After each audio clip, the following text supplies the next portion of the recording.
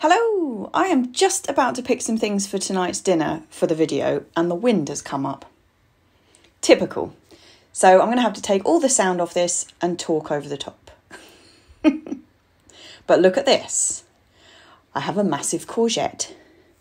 And that's what I'm going to be having for dinner. It is going to be stuffed and I'm going to pick some other things to stuff it with.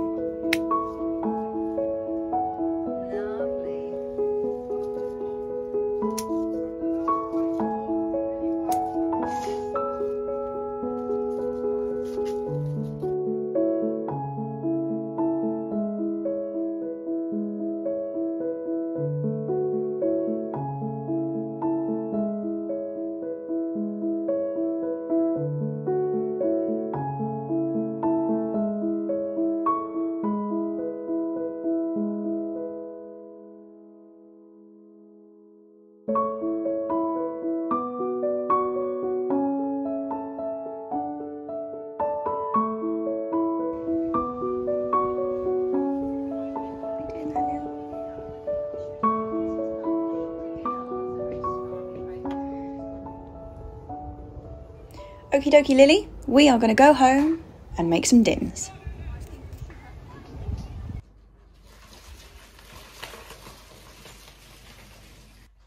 What to do with the excess courgettes that you get at this time of year is one of life's great questions. And normally we pick them really quite small.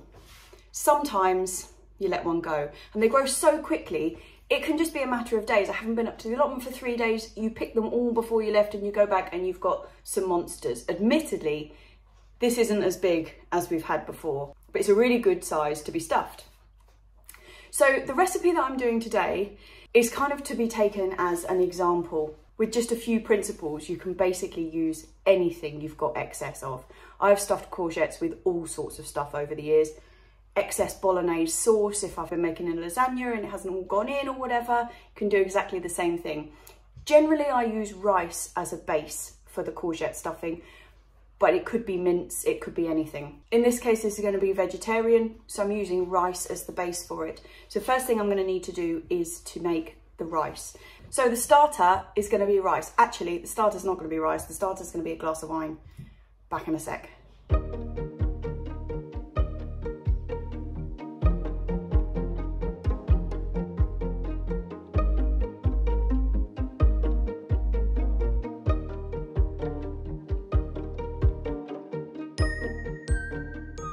That is a good start. Cheers, by the way. So like I was saying, courgettes can become a bit of a problem at this time of year. Most people really only need one courgette plant to keep them going for the summer, maybe two. We never just plant one or two though, do we? We end up with like 6, 7 different courgettes, different varieties, and then you are inundated. And to be honest, courgette doesn't freeze well. I know some people swear by it and they dice it and freeze it for use over the winter, but I don't like the change in texture that happens with it. So really it is just a case of eat as many of them as you can. The technique of picking them small works really well, but my favourite way is definitely stuffed. Like, it comes from stuffed marrows, which is proper traditional, and they are big beasts, and obviously sometimes we do end up with marrows accidentally, but this sort of size is perfect. And you can stuff them with almost anything. Like I say, I'm going to start this one with rice. I'm just going to show you one recipe that I'm going to do today, which is pretty much led by what we've got coming out of the allotment at the moment. But the options are completely endless. There's an infinite permutations of stuffing for courgettes. Honestly, there is. But this one is purely been up to the allotment. What have we got up there at the moment that needs eating, needs picking? And that's what we're stuffing it with. And it's going to be really, really delicious. First thing to do though that I'm going to do is get the rice on, because I don't have any left over. But this is a blinding thing to do with leftover rice, because it really works best if the rice itself has gone cold. Mine's just going to be lukewarm. but it will do. But yeah, it needs, if you've got rice left over from another night's dinner, this is its moment to shine.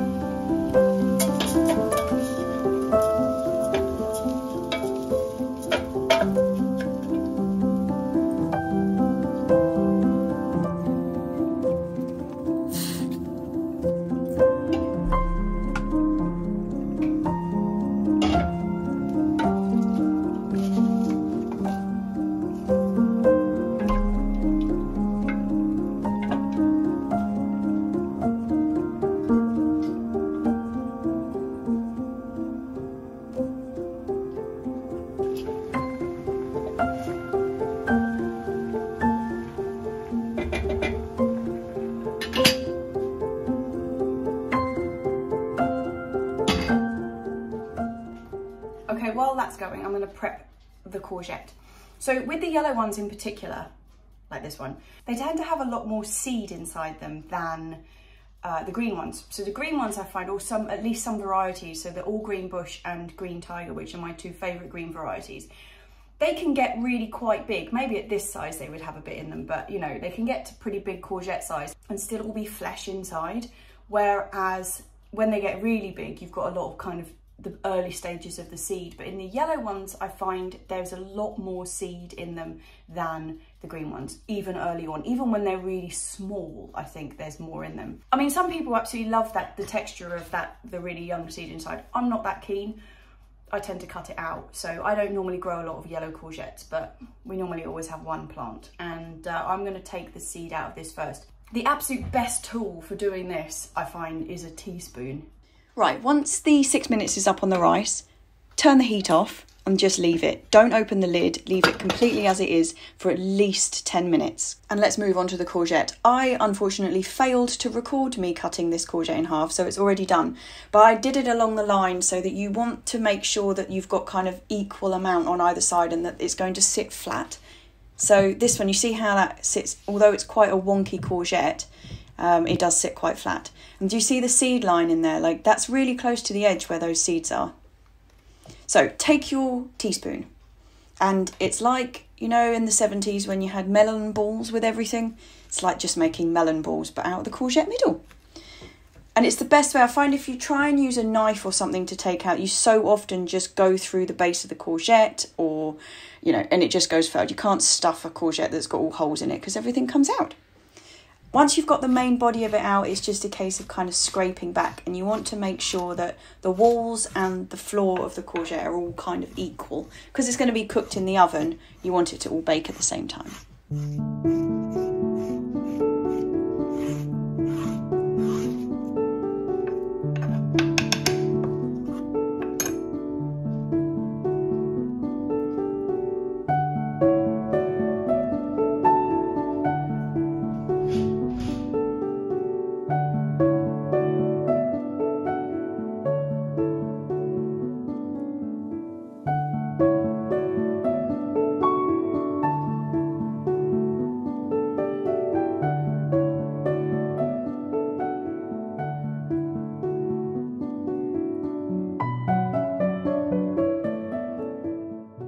Right, we now have 2 courgette canoes, which is excellent. Everybody needs that. So we've got a while to wait for the rice to cool down. Because that is me not having any forward planning skills whatsoever, and I spent the whole day at the allotment when I should have been really setting some rice off about lunchtime for it to be cold, but never mind. So the things that we picked up from the allotment on our way out today were a couple of big fat chard leaves, a few scanty French beans. So we've got 3 different varieties here. The chard is just basic Frankie's Bietta. And the 3 beans we've got are New Decker, which is supposed to be a yellow bean. You can see it's a little bit yellow, but we haven't had enough sunshine really to make them proper yellow, so it's a little bit greeny. But in comparison to, say, the Cobra, which is proper green, you can see there is a colour difference. So we've got New Decker, Cobra, and Violetta, which is a purple one. So, I mean, this is not an enormous bundle of beans, but it's just, at the moment, they're just getting started, so we're just picking the first lots. And it tends to be, you know, bits and pieces at the beginning before they really get going. So I've got those, I've got the chard.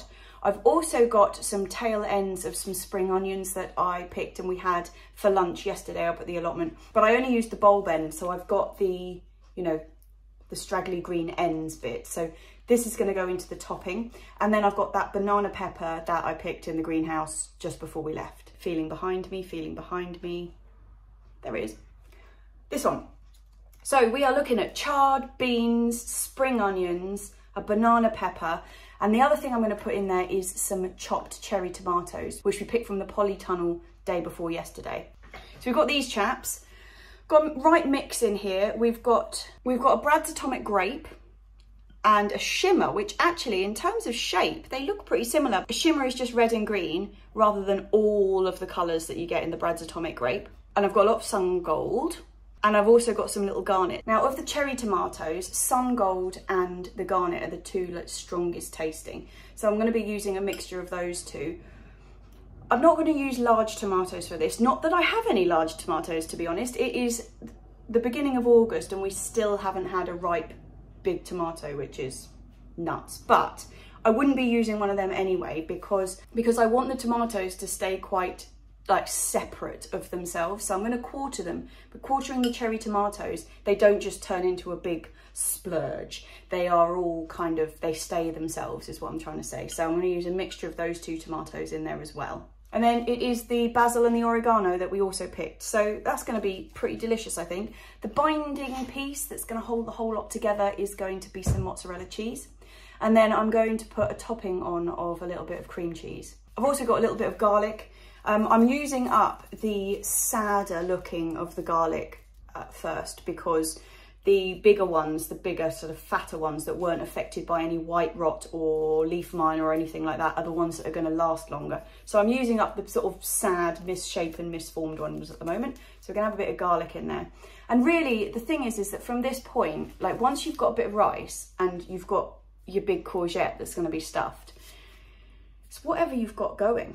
Really, like I said, I'll put a load of different options at the end of this video, but really, like, options are endless. I've got Genovese basil here, but I do have a load of Thai basil growing up the allotment, and previously I've stuffed the courgettes with kind of a special fried rice type thing with a load of Thai basil in it. That's amazing. So like ginger and chopped fried carrot and shrimp and Thai basil and spring onions and all of that into the top of a courgette. Absolutely amazing.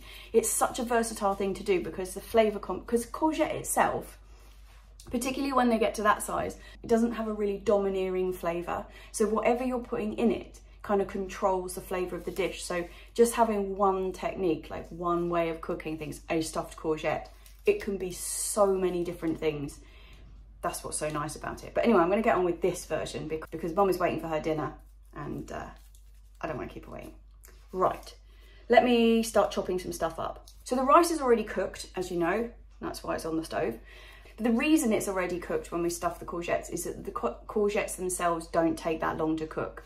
They will just become mush. If you were going to stuff it with raw rice, like you would, say, if you were stuffing vine leaves or something when you cook them down for a really long time, if you stuffed it with raw rice, the courgette will have just completely disintegrated by the time the rice is actually ready to cook. So, which also means that the stuff that we put in the rice has to be quite small, that it's going to cook in about 20 minutes in the oven, so that you're preserving the shape of the courgette, but also everything else inside is cooked. So the things that I'm going to put in there, I'm going to chop up really quite tiny. I'm also going to partially cook the chard before I mix it in, not because I don't think it would cook in the 20 minutes, but the size reduction that chard goes through when you initially cook it, that's what I want. Just because otherwise if I try and stuff it into the courgettes while it's raw, it'll all be pinging out all over the place and being a right pain.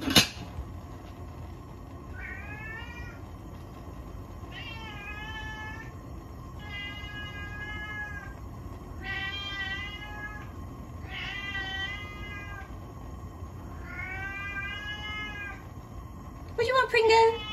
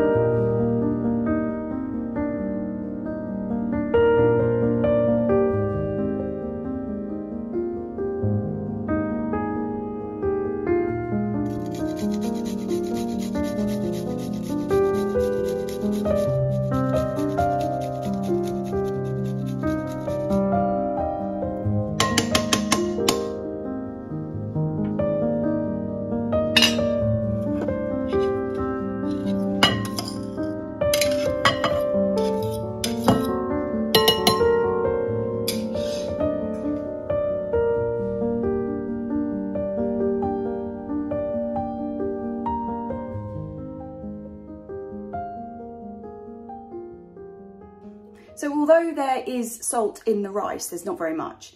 And you've got to salt the filling enough that it's going to also be enough salt to carry the courgette. So you want the inside to be ever so slightly saltier to carry the fact that the courgette's got no seasoning whatsoever.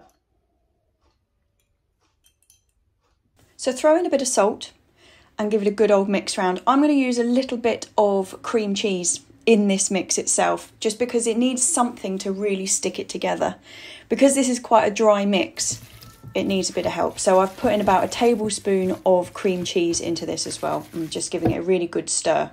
Then it's time to stuff the courgettes. So it's going to be foil in the bottom of a baking dish. I put foil in because as it's baking down, the juices run out. Sometimes the base of the courgette can kind of weld itself to the bottom of the pan, in which case when you try and get it out, it's no longer stuffed courgette, it's just mush. So you do need a bit of foil on the bottom. This is a new box of foil and these little tassels just never come off. Oh, there we go. Right. So courgettes into the baking tray. Oh wait, maybe this is going to be too small. Yeah, okay, bad choice. I'll find a different tray.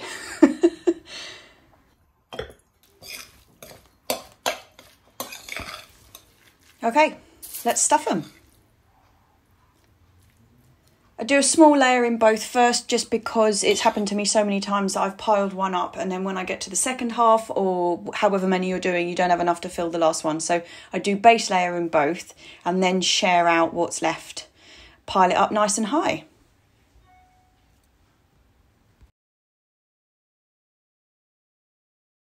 Right, they are going straight into the oven. No need to cover them with foil or anything. It's just for the bottom. And the oven is going to be at about gas mark 6, which works out about 200, I think, electric. And they'll be in there for about 20 minutes. Cooking time depends so much on either the size of the courgette you're using or the kind of filling that you've put in it. So if it's something that's entirely pre-cooked, say you've got leftover bolognese sauce or chili con carne, something like that, you can just stuff that in which case you are just waiting for the courgette to be soft enough to eat because everything else is cooked. If you're putting something in there that needs a bit of time, of all of those things that we put in, the only thing that really needs any sort of time to it is the raw green beans. It's going to need at least 20 minutes. But the way to check is just take a skewer or a fork or a knife or something and just check the side of the courgette and check that it's soft. And if it's soft, it's ready to go. Not too soft, mind, because otherwise the whole thing just collapses. But if, you know, you can get your knife through it, then it's ready. So I was talking about all the different kind of varieties of stuff that you could put in there. And basically, like I was saying, the options are endless. The only thing that's sort of unifying about it is that it has to have something to hold it together. Because you're carving out the courgette and it's quite shallow, you want your filling to mound up slightly on top of it, because otherwise you've got very little filling for the amount of courgette that you've got, if you see what I mean. So you need something that's going to bind it, which is why we've got the bit of mozzarella in there and the tiny bit of cream cheese to kind of like hold the whole thing together, so that you can pile it up, and it needs to kind of be mounded a bit. Otherwise you've just got like a cooked courgette with a little bit of something else on the side. Cheese is the easiest way to bind anything together, because if you can just pack it on, then as soon as it goes in the oven it melts, then it holds the whole lot together. So it could be Parmesan or Gruyere or anything like that would hold it together perfectly well.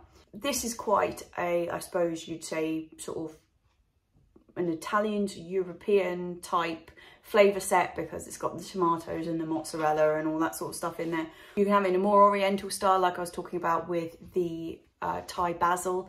That's really nice. You can stuff it with kind of a more paella type thing, paella, you know, with seafood and saffron rice. That's pretty good. That's really delicious. Risotto works really well. If you've got leftover risotto, that's a good way of using it up. If you don't fancy making arancini, you can stuff it into a courgette. The only thing about that I would say is that if you're doing that, if you're making the risotto specifically to go into the courgette, I would make it and let it go completely and utterly cold, because if you try and put hot risotto into a courgette, it's not going to mound up and it's just going to be like a puddle. I've stuffed them before with beans. You know, I absolutely love the Belotti beans, and this year I've got to say the Belotti beans are looking amazing, so fingers crossed I'll be doing that soon enough. But yeah, so any sort of beans, pulses, doesn't have to be rice. If you're a vegan, obviously, I've never actually used vegan cheese, but I'm assuming it does the same like melting capacity as normal cheese. So anything you've put in with that's perfect. One of my favourite ways, which is really simple and really not a slimming number, is just rice, bacon, black pepper, loads of Parmesan cheese and cream stirred into it. And then that's stuffed in there, because that is really, really good. Really good. And it makes it seem less bad because it's in a courgette. Anyway, I'm just going to check and see if they are soft yet, because they've been in there for about 20 minutes, I'd say. Let's have a look.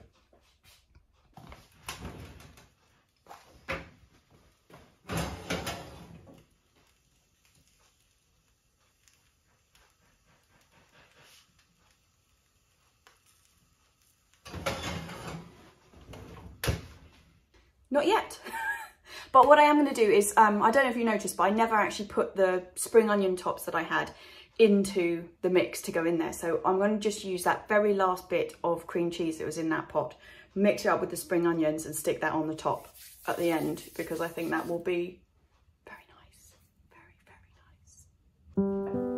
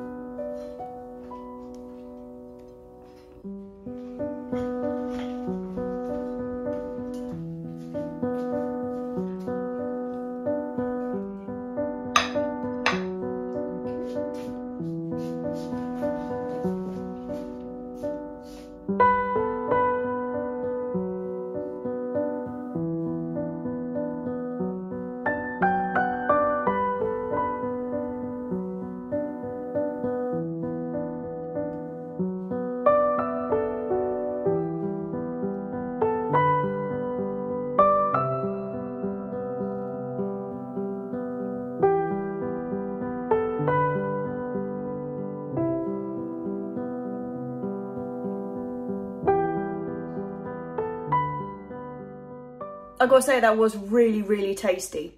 So that's one thing to do with courgettes. I mean, there's a lot of different ways of doing that, like I said, with all the different kind of permutations that you could stuff it with. So question for you, because I've got so many different things to stuff a courgette with, would you be interested in a follow-up video to this, which would be kind of just, rather than all the background and the carving of the courgette and all that kind of nonsense, actually just looking at, like, say 5 different things to stuff a courgette with? Would you be interested in that? Let me know underneath.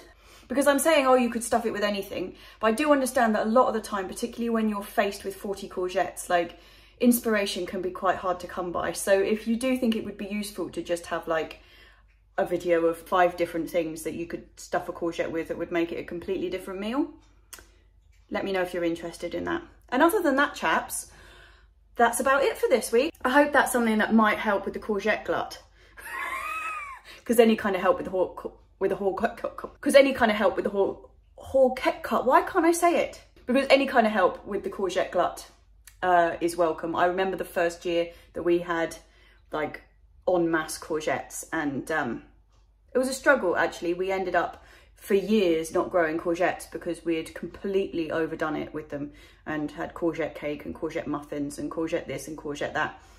The problem is that a lot of the ways you have courgettes, they do still taste like courgettes, and which I love, I do love a courgette, but if you're having that with every single meal, it can really wear you out on the courgette front. So anyway, I'm rambling. I will see you on Tuesday for another vlog. We've been going great guns with the chicken house, so that's all going to be on next week's vlog. Yeah, I will see you on Tuesday, chaps. See you later. Cheers. I've finished my glass of wine, which is a bit of a pants, but cheers. I hope you haven't finished your glass. See you later. Now we've got 2 courgette.